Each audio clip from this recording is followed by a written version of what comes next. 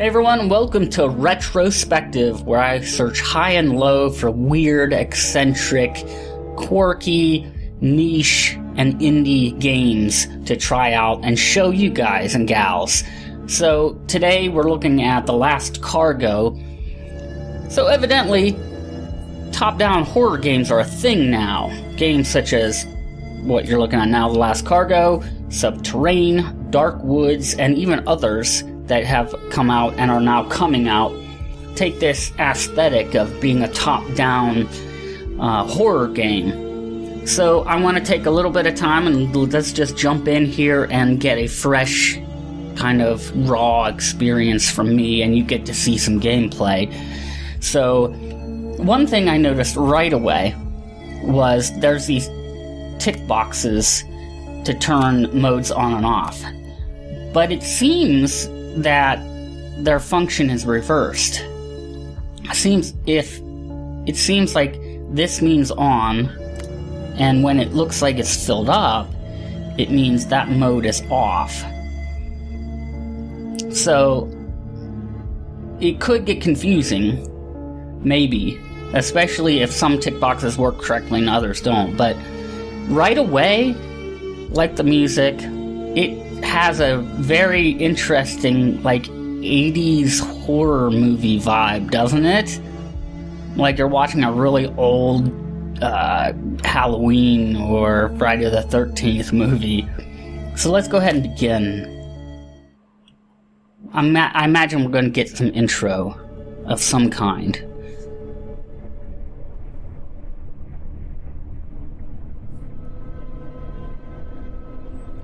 So this is top-down, so if you immediately don't recognize what you see, you're looking at a guy in a wheelchair. Go ahead, you're already in control. So I have WASD controls on, I believe. Alright, I'm clicking to advance. Is this me?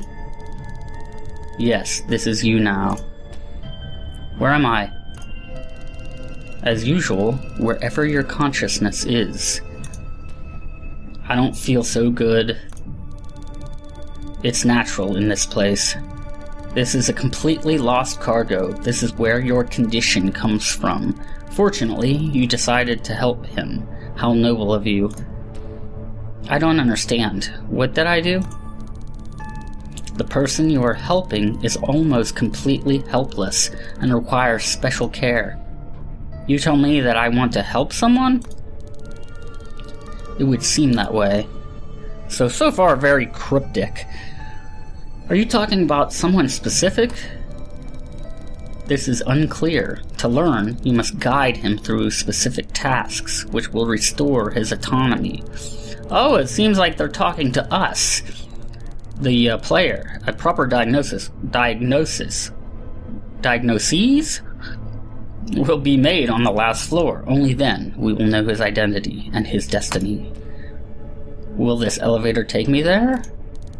Yes, if you make it do so. What do I have to do then? Find the central unit of the cargo management system.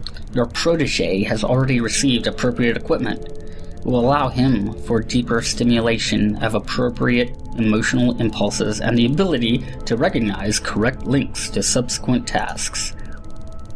We are reaching the first level. Watch out for him. Alright, press F1 to see game controls, so let's do that.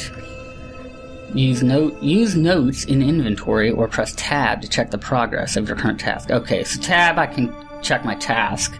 F1 to see game controls. Alright, we'll check out the game controls momentarily. Alright, whoa, that's very small. WASD for movement, shift for fast movement, control for silent movement. Okay, so kind of running and creeping. E interacts, that's pretty standard in a lot of games. F for the flashlight, that too. Middle mouse button or Q will do pulse. I'm not sure what that is. Right mouse button aims Left mouse button shoots and R reloads. Okay, well, let's see if we can keep that in mind. Alright, so the environment attracted me in the trailer to this on Steam. Okay. Alright, I'm hitting the D key to go right, and of course my guy is turning right. I have to imagine movement through his... Oh jeez, oh jeez. Whoa! So, that's all we got so far. I mean, movement is a little slow. Shift goes faster. I see, a little faster. Does that hurt me? Is that hurting me? Visibility is...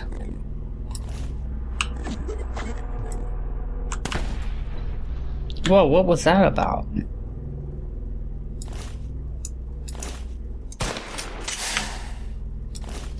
Okay, okay. Alright, there we go. You just have to click. You don't have to hold the right mouse button. You just click it, and then to stop aiming, click the right mouse button again. So let's take a look at some controls here, since we've gotten slightly acquainted. Line of sight is interesting. There's like a huge guy, like, whoops, hanging.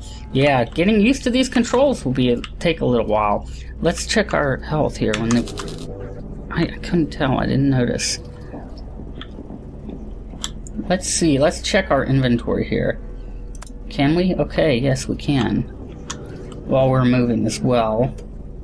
Multi-purpose firearm, laser sight color, shotgun ammo, emits strong light. We have flares, I guess. Imploding ammo, creates a small paralyzing pulse.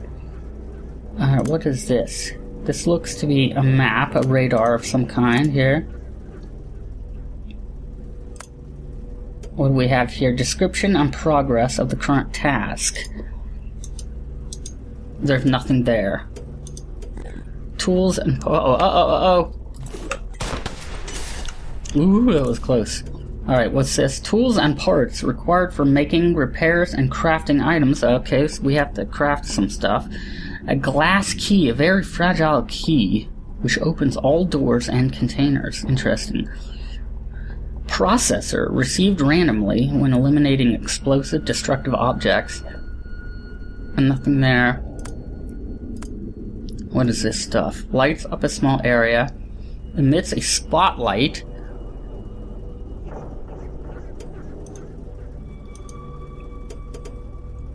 That would be F.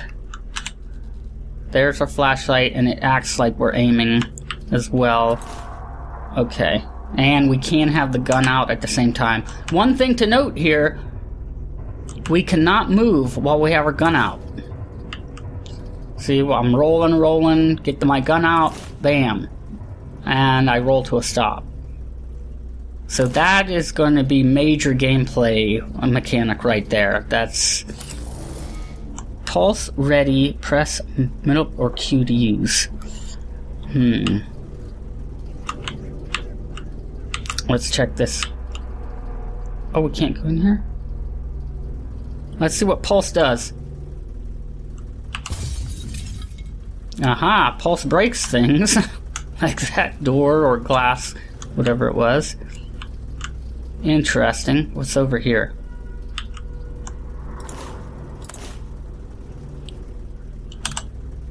Closed. Requires to use glass key.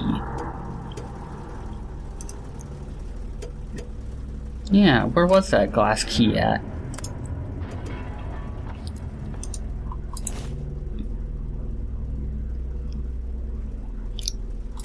How do we use this glass key?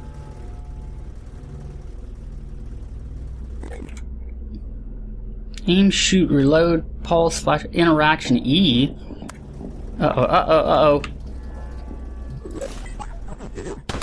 Oh, ouch! That thing just came upon me and self-destructed.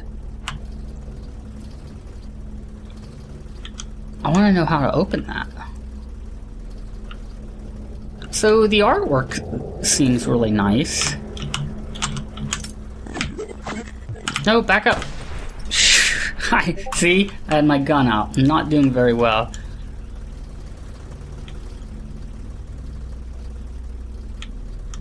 Let's move on here. Oh, I'm out. I'm out. I'm out of ammo.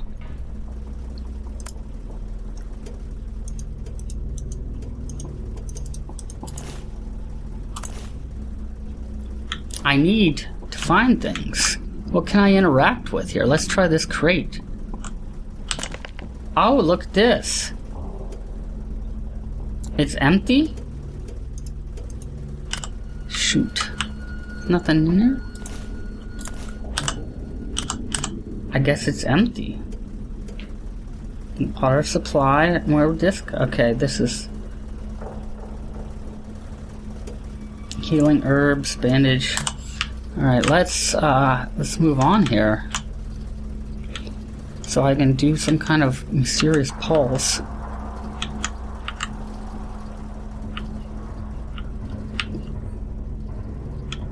So top down, looks like it's gonna be rather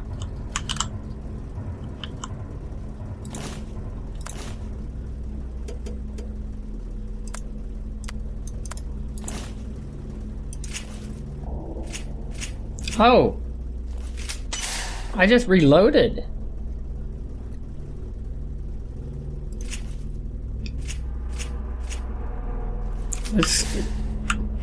Let's see, let's check this out. We're gonna have to test this out. I wonder if my flashlight has limited use, maybe? Alright, let's try to break into here. Pulse not charged. How long did it take? How do I charge it? Because... can I blow this out then? Yes, I can. Okay. Wow, so those things explode. I don't want to be too close to them when that happens.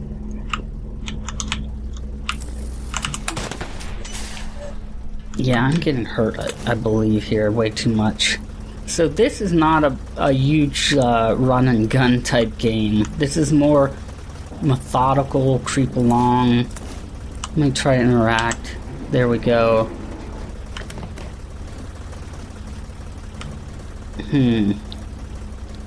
Nothing in there but a bed. Some kind of an engine. Let's see if we can interact with that. Requires generator key. I have no idea what to do. I guess from the cryptic dialogue at the beginning, we're trying to move through floors. Okay, I was already here. Let's look over here. What?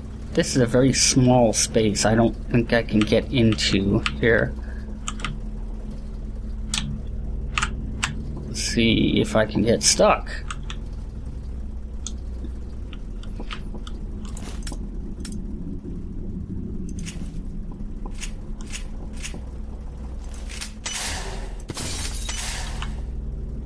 Whoa, what is this? What? What's all that goofy glowing business?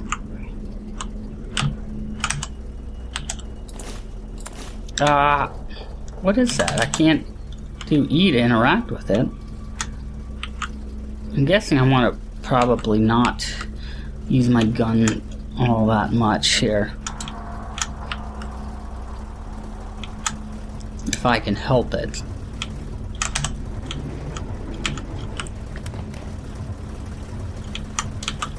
I'm guessing this might need a key as well. Yep.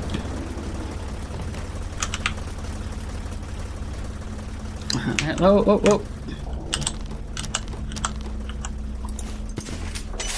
Oh, that's my different kind of ammo. My flare ammo. Burp.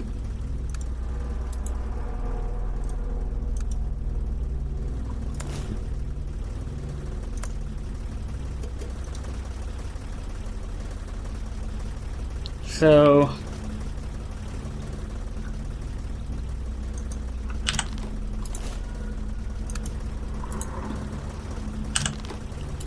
try this again. High explosive shells, flare ammo, that's what I'm using now. The pulse is at 100%.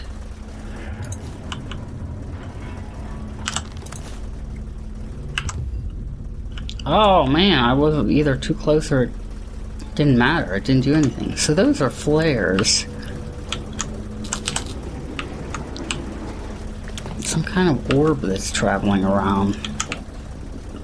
Okay, 10, 11, 12. It recharges fairly fast, I guess. That's gonna limit things. That might cause a little... Did my flashlight run out? I think my flashlight battery died. So I feel a little lost. I feel like I'm just... Oh, there goes my phone. I feel like I'm a little lost here. Oh, so I can trigger them, I guess, to make them explode.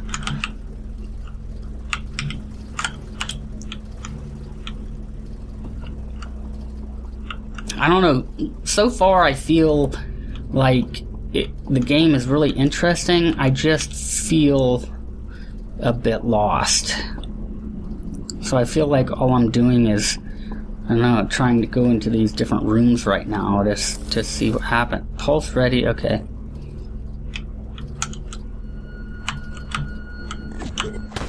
Oh, ouch!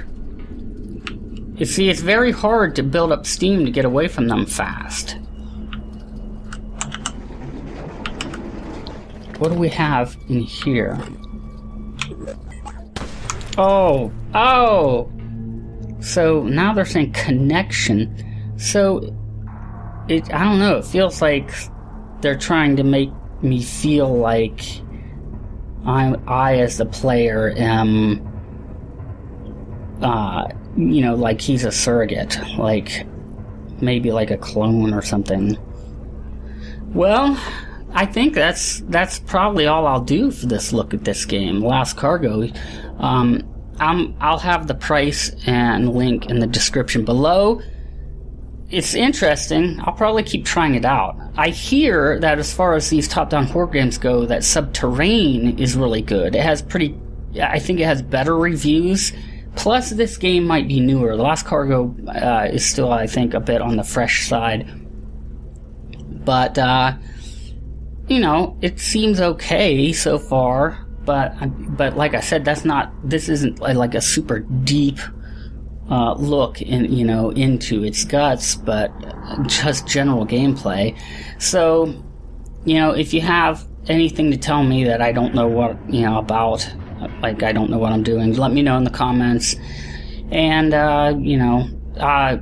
I'll have all the information there. And you can always check me out on zero-friction.com, which is a retro and indie gaming website where I and one other just post fun reviews and post interesting content. It's not really like a mainstream media news site.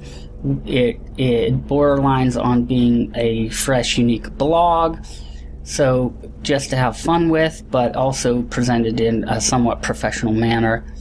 You can, I'll probably put up a review there and continue my retrospective. Even though this is an indie game, it's not retro, but I realize that there's some disconnect there. But alright, so thanks for watching, and I will see everybody in the next video.